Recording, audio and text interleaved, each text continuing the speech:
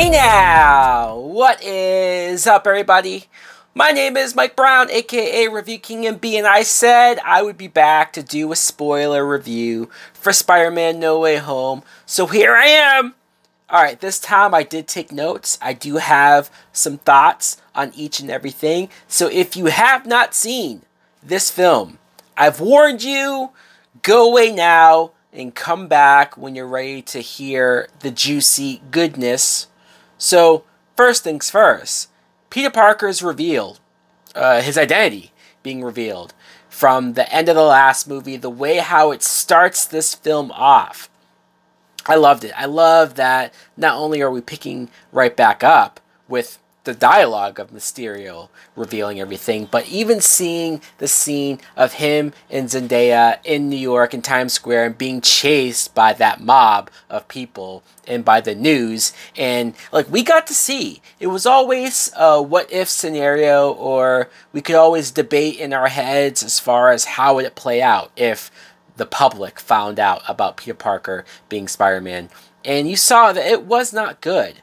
Not only was it bad news for Peter, but it was bad news for everybody around him. I love how Doctor Strange put it into perspective as far as, like, really, you guys are complaining about not being able to get into college, but for kids their age, yeah, it's a big deal. And they didn't do anything. They were just there for him, and they're being punished for it. We got Matt Murdock, people. I know it was rumored. I know that pictures were leaked, but it was never confirmed until I saw it with my own eyes. I had to see the man for myself, and by God, when he just walked into their apartment, and it's Charlie Cox, by the way, as Matt Murdock, and he's giving Peter legal advice and telling them, all of them, what their options were.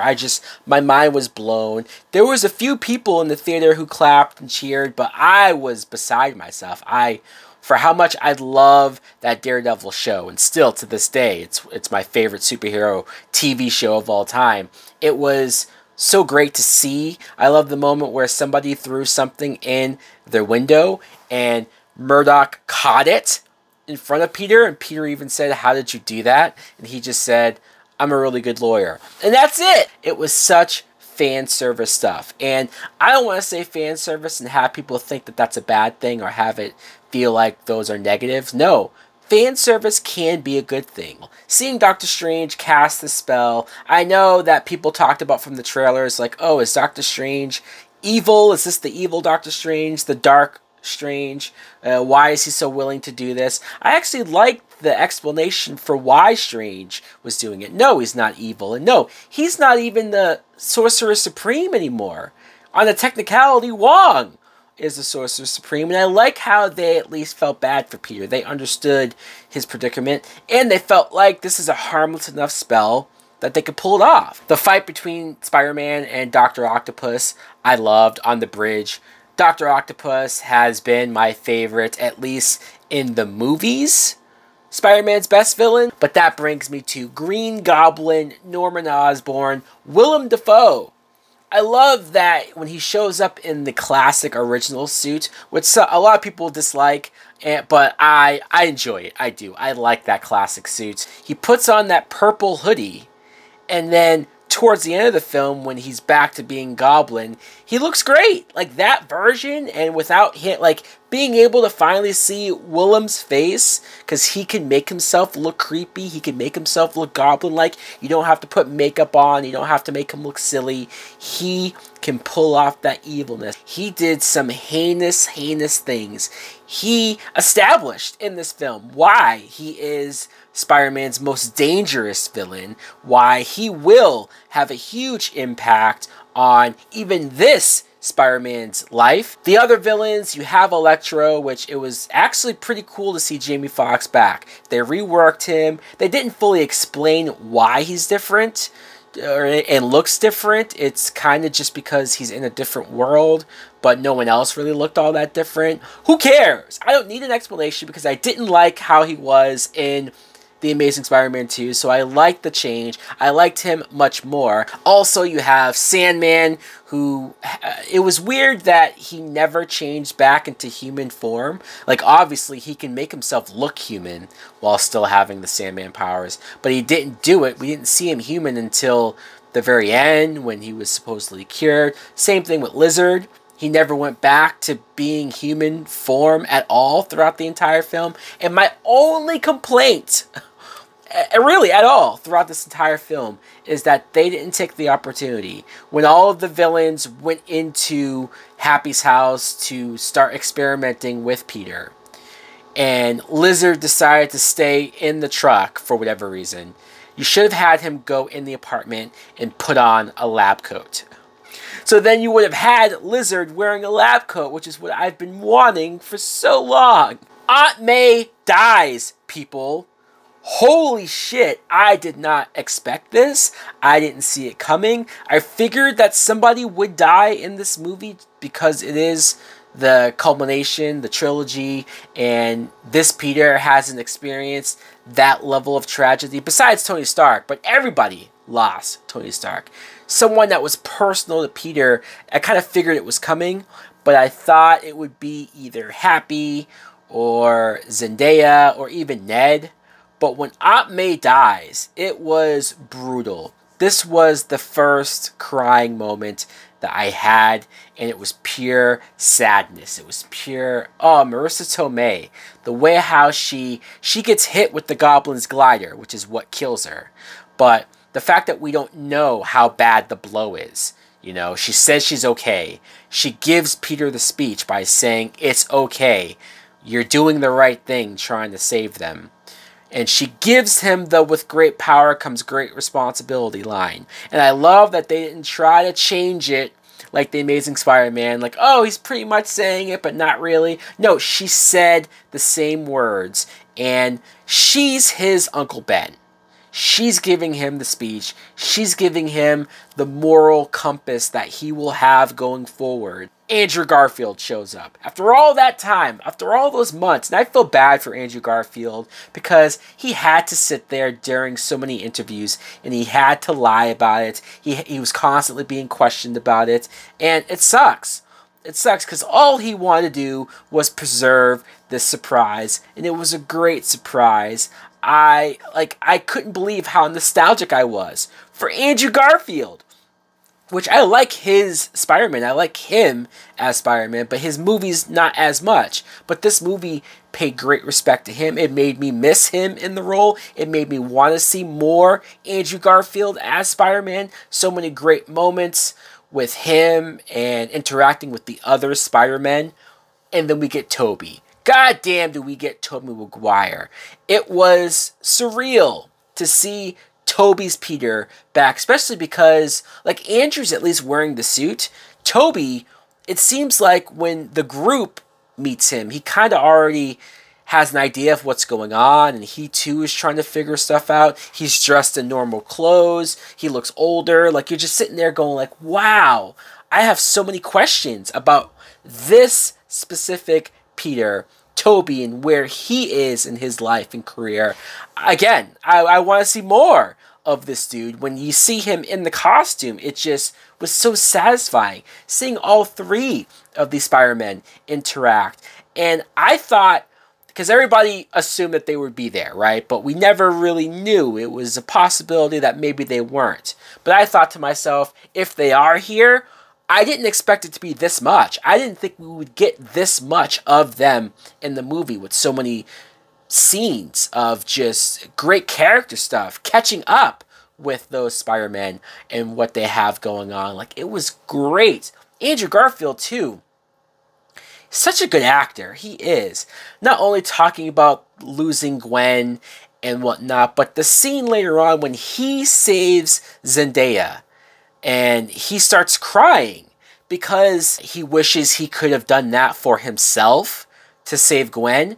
But he's also crying because he knows how much this Peter couldn't afford to lose his MJ. You know, like it So many layers. Obviously the big battle, the big fight. It was so cool to see the Spider-Man not just work together, but have to figure out how to work together. The other ones never have heard of the Avengers before. They don't have Avengers in their worlds. Them figuring out that like Tobey has organic web shooters and how not weird it was. They were fascinated by it. Andrew cracking Tobey's back for him, and Andrew just saying, man, I always wanted brothers. The three of them sciencing each other out at the lab where they're creating antidotes for all of the villains. Holy hell. Whoever idea this was, whoever said, hey, we should have a bunch of these sequences with all three Spider-Men. They're a genius. I love you, whoever you are. And then at the end, when I thought they were going to kill Tobey, when he gets stabbed by Goblin, fuck. That was shocking. I mean, thankfully he doesn't die. I even like how he said, it's okay, I've been stabbed before. But still, there was a moment where I said, don't you dare, you've already pained me. You've already had a major character die. Don't do this again. Doctor Strange is trying to stop the other forces from coming in. And I think you even saw, like, I didn't catch every reference, but I did see a Rhino. You know, like you do see certain characters, and I wish I can go back and see who else they were teasing. I'm surprised they just didn't go for it. I'm surprised they just didn't let all these other villains and characters show up to set up a Sinister Six or to set up so many things. Like, no, they concluded it. Peter came up with a solution, and he told Doctor Strange to create a spell where everyone forgets about him. Everyone, including MJ, everyone. And I need to mention how much I cared about Peter and MJ's relationship, how much they felt like a real great couple. And so this ending was so heartbreaking as well. The scene where Peter goes to talk to her and he has his note on what he's going to say, but when he sees her and he sees that like she got into college and he sees the cut on her head, the Band-Aid, and he thinks to himself like, man, if I do this, it's going to put her in danger. It's going to F her up. It could possibly ruin her life again. I'm just going to walk away. Again, Peter making the tough decisions, the tough choices, so hard, so selfless. The best of us is Peter Parker, Spider-Man. I want the next movie now. God damn you for making me wait. A great moment of Peter at the gravesite of Aunt May. He has a last moment with Happy. So I guess the spell of everyone forgetting Peter Parker, Spider-Man, maybe that's how they write Spider-Man out of the MCU. At least they have that there just in case. And so that sense, he can just be in this corner doing his own thing and it doesn't affect anything. I don't know how this affects Morbius because, you know, there's certain references and stuff in that movie that might not make as much sense. And then you see Peter get his own apartment. He's certainly growing up. I guess he didn't get into college.